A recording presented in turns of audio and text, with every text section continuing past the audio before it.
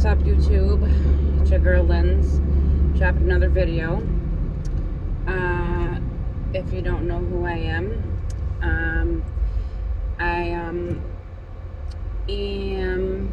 trying to spread awareness for narcissistic abuse,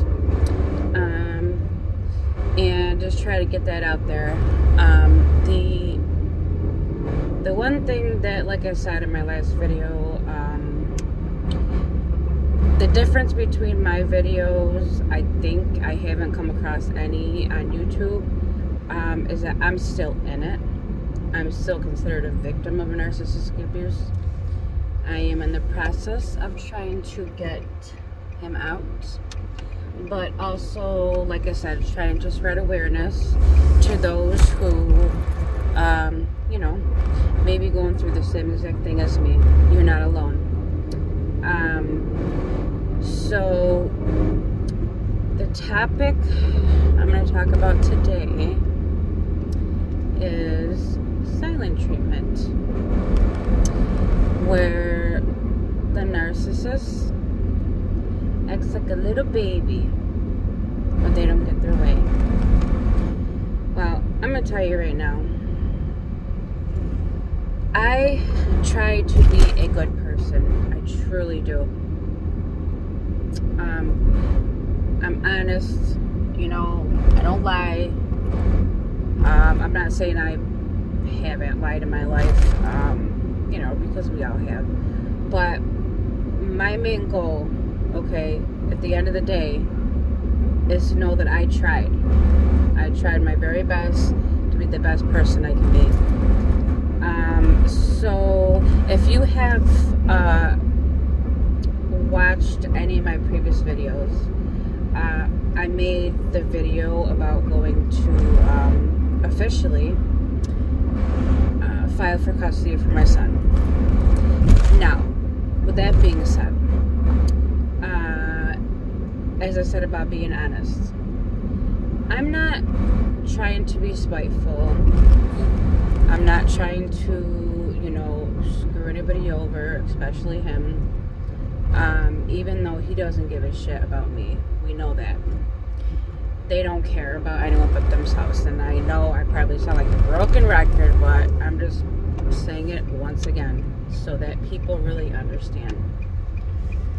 Now, I've been telling him for months now that I am going to file for custody for our son.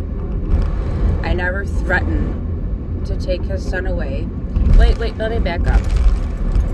I have maybe a couple of times out of anger, I have said, you know what, I'm just going to go for full custody and you won't see him and you don't deserve to see him. And with his past history with his other kids, he never made an effort anyway. So, but that was out of anger. I really didn't mean that, you know, because he has quite a history of taking me out of character. Now, as I said, I was honest with him because, you know what, I don't want to be that person that, you know, that just, like, you know, that is spiteful. I was told that he was going to be served. Now, as you know, he's still in my apartment, which I'm trying to get him out. But his license, or I won't say license, his non-driver's license, okay, says his mom's address. So that's the address I put on the petition. Now, I did ask the clerk, like, well, what happens if you can't find him to serve him? Will you go to his job to serve him? And she's like, well, maybe if we can't get a hold of him before the court date, or if the court date approaches and they still haven't, then maybe, possibly.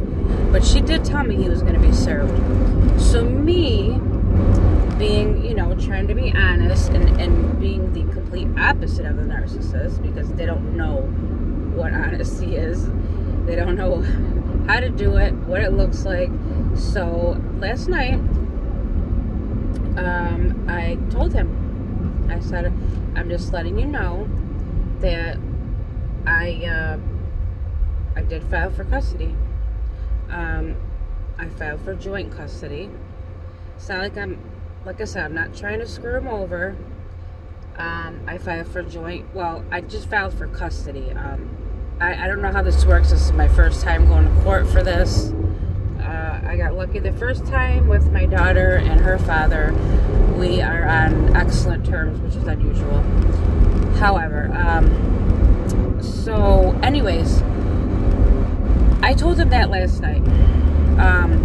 But I told him that what I'm going for is joint custody with me having primary residence. I don't think that's unfair. I don't think that's unreasonable. Now, he didn't seem to really react to it last night, which I was surprised. So this morning, you know, he was acting cordial, I guess you can say, as cordial as a narcissist can be. And I'm like, okay, all right, well, at least, you know, it's not going to be no bullshit today, arguing. So, I'm in my bedroom before the baby wakes up, and I'm doing my makeup, getting ready for work. He knocks on my door, which I was surprised, because normally he just barges in because they have no boundaries. They don't give a shit. And he says, so you really filed for custody with the court? And I said, I told you that last night. He's like, no, I just need a yes or no. I said, yes, I did. He's like, all right, good. Well, you better get something better than a public defender, because I'm getting a hold of my lawyer, and you better believe you better prepare for a fight. I'm like, oh my God, here we go with the threats and the intimidation, trying to scare me. I'm not scared. You don't intimidate me. I'm not worried at all. I'm a good mom, and bottom line is, I'm the primary caregiver. I take care of my son more than he does. He'll tell you a different story, but he's gonna try to go in court and paint me as an unfit parent, which is outrageous. Okay. Now, so after he leaves this morning for work, right? I text him, even though I didn't have to do this. I could have just left it as is, but me just trying to get him to understand, which I'm still working on, because they don't care what you have to say, but I just had to say, you know what? I don't understand, like, why all of a sudden you're making a big deal about it, because I said I was filing for joint custody. Joint custody means that both parents equally, okay, have the right to make decisions about their child based on the best interest of their child. So therefore, it's not like I'm not including him. It's not like I'm trying to take rights away from him. I never said any of that. Okay. So, you know, he comes back with, yeah, you know what? Whatever. Typical response from a narcissist. Well, you know what? Just get ready. Be prepared for a fight. There's no way in hell that my son, that you're going to have primary residence of my son. Okay. So, back to the subject with the silent treatment, which I haven't had, which he hasn't given me in a while, which I was surprised. But, anyway, so he basically says, in the message, in a text message, last one he sent me, now I'm asking you one time to just please leave me alone. Okay. That's cool with me. Less stress for me. Less bullshit I gotta worry about during the day while I'm trying to work. So, I get home, and don't you know? Here we go with the silent treatment.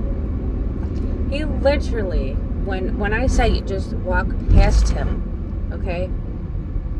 I've watched him close his eyes just so he, like a child, like a little child sitting there pouting, having their arms crossed, pouting, okay? Are you freaking kidding me? I mean, are you really, really serious right now? Because this is just outrageous, but I'm just letting you know what to expect, okay? I don't care. I don't regret anything. That took a lot of courage for me to go to that courthouse and file that petition. My nerves were jumping out of my body. I was terrified, okay? Because I didn't want it to come to this. However, I did it. And I'm damn proud of myself. I'm taking my power back. I'm done. But like I said, I'm done with the bullshit. I'm done being manipulated and played with like a little toy. So, taking my power back. I'm glowing up. And my advice to you is, if you have children with a narcissist or toxic person, you're still in the relationship, I would strongly advise you to do the same. Go to the courthouse, file a petition. Whether or not you go for full, joint, shared, that's strictly, that's your decision, obviously. If I had it my way, I would go for full custody, but I'm just trying to be fair, okay? Even though he doesn't deserve that. But anyways, so here goes the silent treatment. We'll see how long that lasts for. As I said, I'm trying to just spread awareness to the people that, that may relate to this. Like I said, hopefully you can't. But, this is mostly, I think this content is mostly for people that are still in it and feel like they're stuck. You're not stuck. I mean, you may feel stuck, but you're not. Making one move, one change, one step at a time, one day at a time. Take your power back, okay? Take it back, because if not, the narcissist will keep walking all over you and using you and abusing you for whatever, they could possibly, get from you.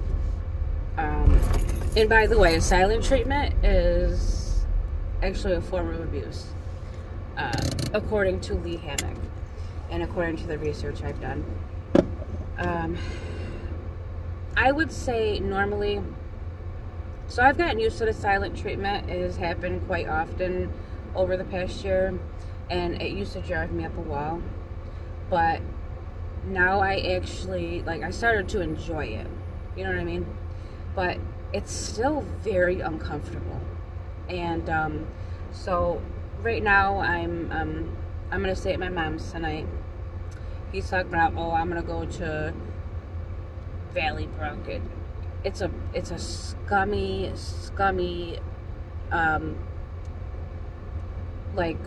rooms for rent by monthly. So I would just, like I said, I don't care where he goes. I don't care if he's homeless. I want him out. And I think he's really gonna go in and he's gonna make a fool out of himself in court. Because I am by far, okay, nothing but an amazing mom, okay? And I have, like I said, a daughter who will testify to that, as well as her daughter's father. So, sorry, this one was a little long, but learn to enjoy the silent treatment, because you know what? They're just trying to hurt you with that. Don't let it drive you crazy. Don't react. Just do what you gotta do, and do the best you can do day by day. That's all. And I'm here to allow you guys in to follow me on my journey and see how it's done. And so I will keep you updated. And on that note, again, if you like my content, my videos, please like, subscribe, share.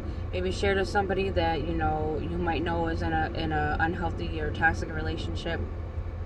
And they may very well be with a narcissist and not know it. So I'm hoping to help anybody, you know, whoever I can possibly help to get out of this situation, because it only gets worse. It never, ever, ever gets better, because as you know, they're never going to change.